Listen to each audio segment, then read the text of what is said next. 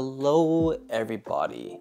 So in this video, we're gonna go over the results of installing the low pressure fuel pump by PFS.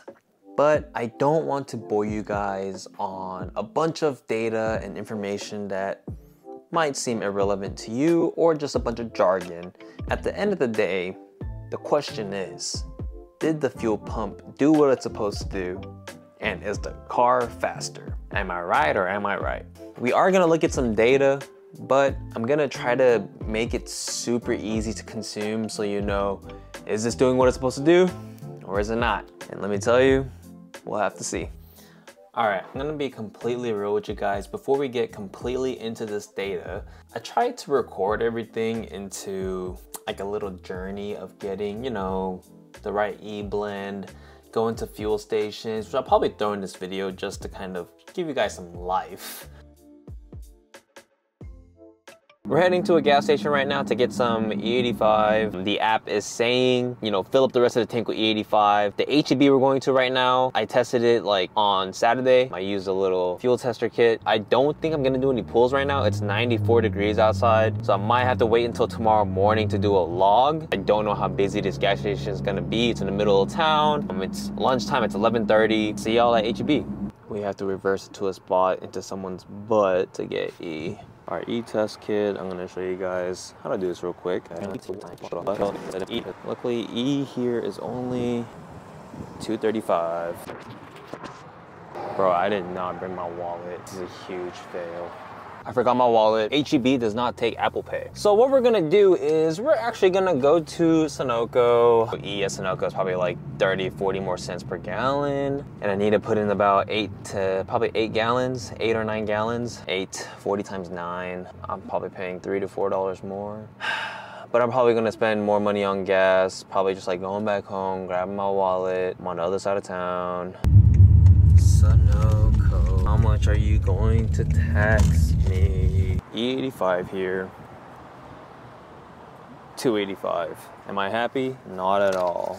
We have water in here. It's to the fill line, and I need to use my phone for Apple Pay. So 1 second.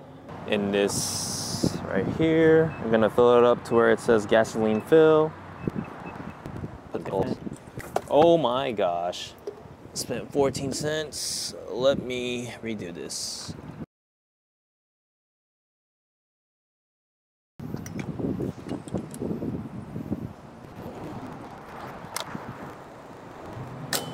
Low-key,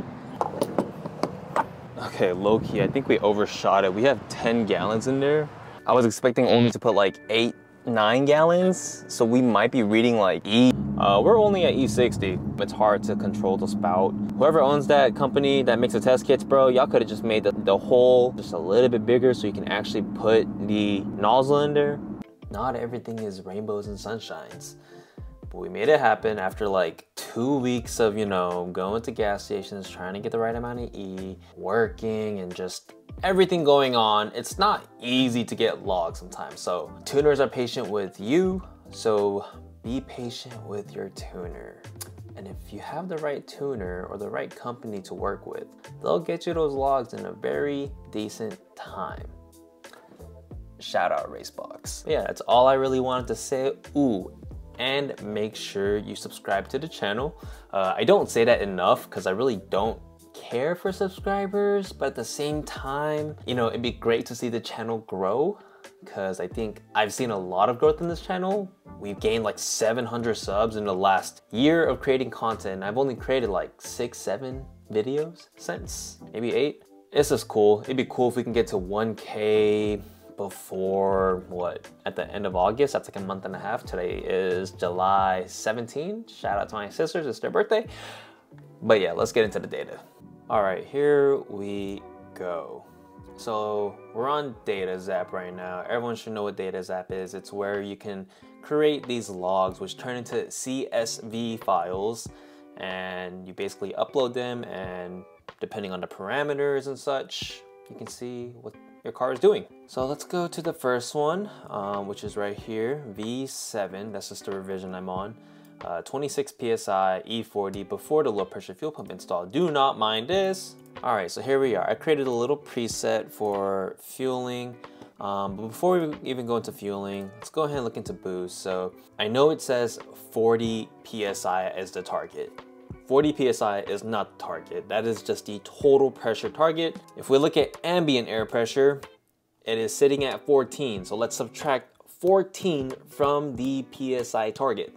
What does that equal, guys? 26, okay? So our target is 26 PSI. If we look from the beginning of the log, we start the log at like 3K, and boom, we shoot up, rev it out to 7K, okay?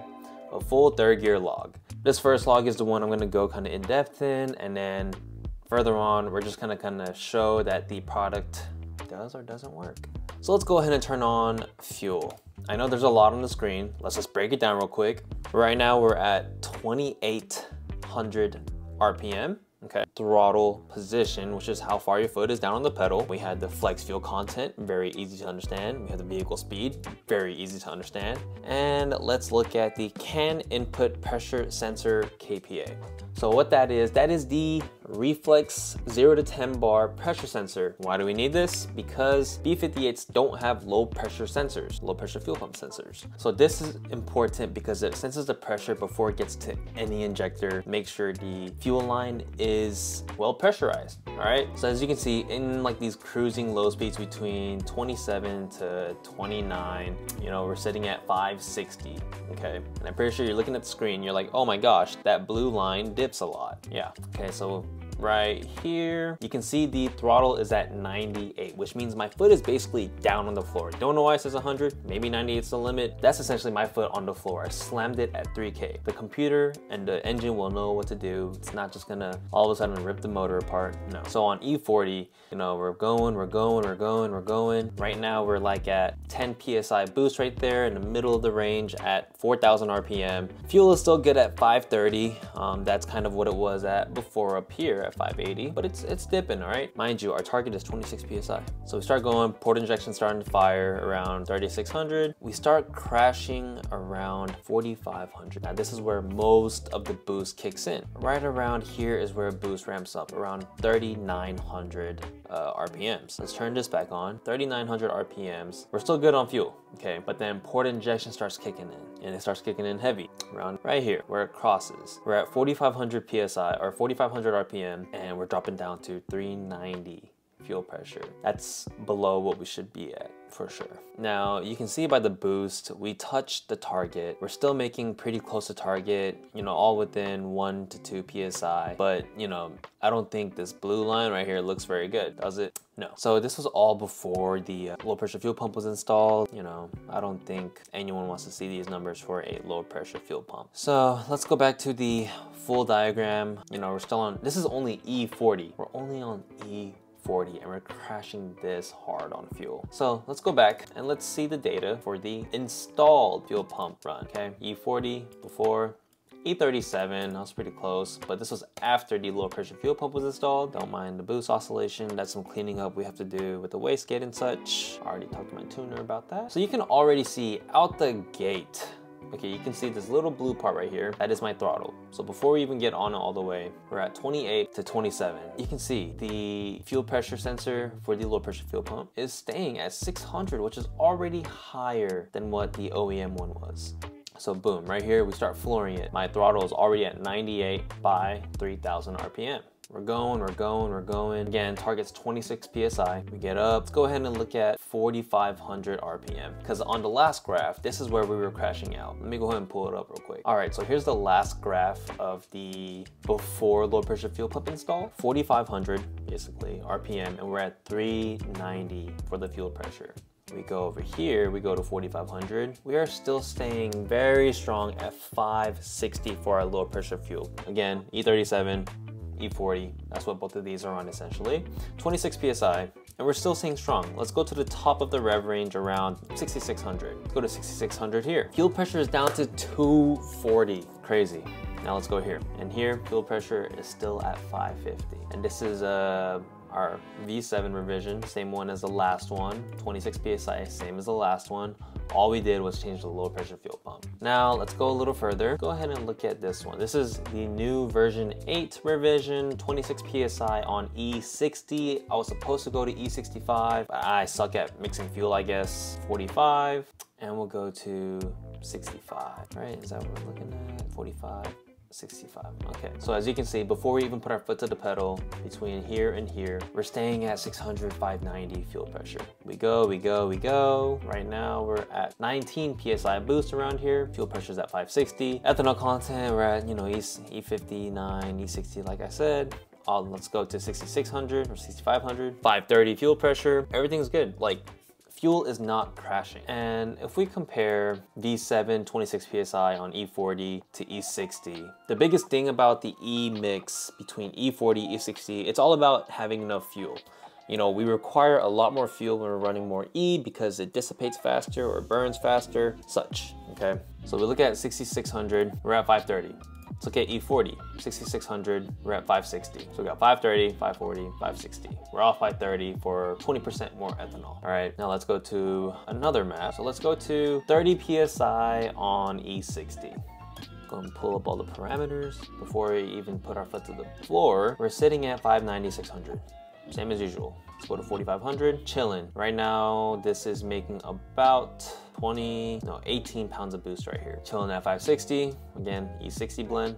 Now we're just targeting 30 PSI, okay? Let's go to 6600. And this one I kind of let off early, but we're still in the upper end of the range, still floor to the pedal. E60, we touched 44.3 PSI, which really is 30 PSI. And we're still sitting at 520 fuel pressure, okay? So we're staying consistent. Compared to this one, 66 on E60, but 26 PSI, 530. Now let's go to the final maps for actually doing E65 on both 26 and 30 PSI. We'll go 26 first. Pull up parameters. Again, 590, 600, 590, I guess, throughout here. Let's go to 45. So right now we're at 21 PSI, still staying at 560, E65, actual E65, and it's running good. Let's go up to 66. That's a lot of sixes. So here we're running about 24 PSI. I think this might have been a bad pull. Again, we have some wastegate stuff to kind of adjust and timing because we're trying to make sure fueling is all good before we even crank it up. 66, we're making 24 PSI.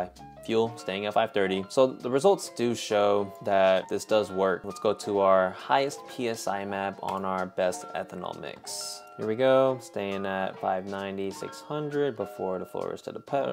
Before the floor is to the pedal, before the pedal is to the floor. Let's go to 45, staying at 550. Now this one we're targeting 30 PSI, 30 or 31 essentially with the target on here apparently. So let's go to 6600 RPM, and we're staying at 520 on E65. Could we run E85? We probably really could. We have the headspace with the port injection at the 1050 cc's. Again, we're all limited by the trans, but you know, 44% duty cycle for the injectors. E65, we're touching 29 PSI here, you know, and it felt really good. I went into 4th gear for this one. Staying in 4th gear, 520 PSI the entire time. Vehicle speed's at 100 essentially. So yeah, everything looks good. Floor is to the pedal throughout the entire time. Fuel stays above 500. Like, how much more can I complain? I really can't complain. So this product does its job like it should.